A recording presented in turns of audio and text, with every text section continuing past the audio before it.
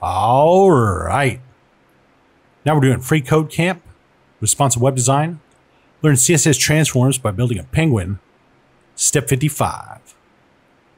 So where relevant, we're going to replace property values with our penguin face variable. All right. So we were doing it on the face and chin, according to 54, face and chin. And so we're going to just look for that on here. So we'll find face right here.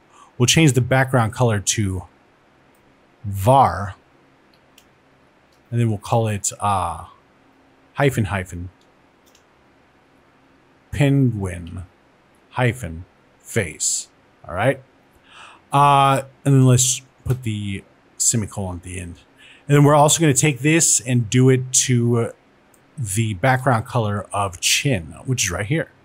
So we'll just take this and put it right there. And now let's go down here and check it. Looks good and submit it. All right.